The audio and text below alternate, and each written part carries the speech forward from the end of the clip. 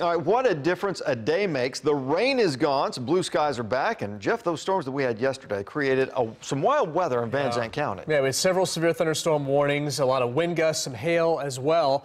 And the Weather Service has been shown quite a bit of video and photos of what is a possible tornado, but at the same time, it's also very much possible that what we had is called a gustnado. And we mentioned this earlier.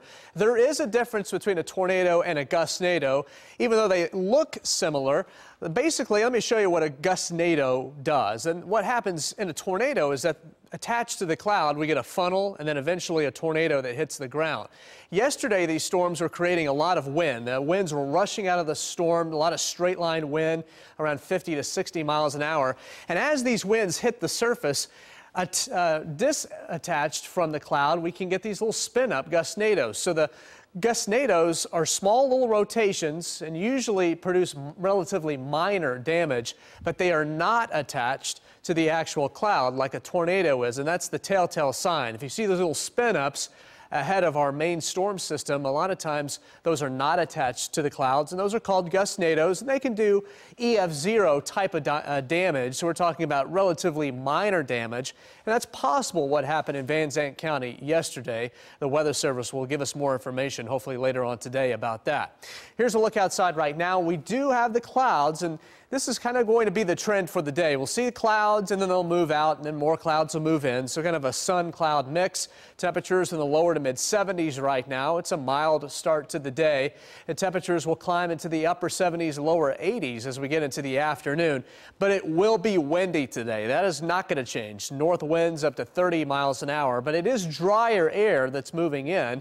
Tomorrow, lots of sunshine, lighter winds out of the east, and highs in the lower to mid 80s. Hopefully you have outdoor plans tomorrow, and if not tomorrow, hopefully Sunday for Mother's Day.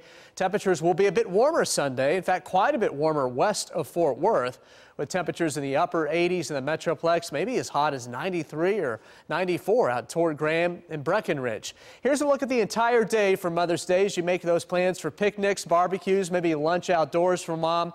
62 Sunday morning, 83 by noon, and then highs in the upper 80s during the afternoon. Very warm. No rain this weekend, completely dry, so you can make those outdoor plans without worries for needing the rain gear. But it's been fairly dry for us since we started May. Only 4/100ths of an inch of rain. That's a deficit of 1.7 inches. So far this year, we're also running a deficit of nearly 2 inches since the beginning of January. And I don't see any more rain in our forecast until the middle of next week. Tuesday, best chance of storms will be west of the Dallas-Fort Worth area. A slightly better chance of storms on Wednesday. I think the best chance of storms may actually hold off until Thursday and Friday of next week.